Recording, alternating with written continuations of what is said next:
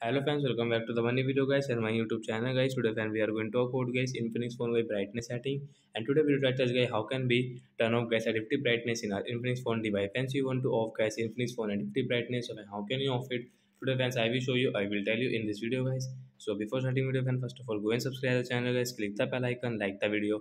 Friends, now let's see how can we turn off guys Infinix phone adaptive brightness. And friends, your brightness increase and decrease automatic guys. You want to off this setting, you can off from your display and brightness setting. Friends, click on display and brightness, and friends, click on brightness level. Oh sorry friends, click on adaptive brightness first of all. Friends, you can see adaptive brightness is on. So guys, we will off from here guys.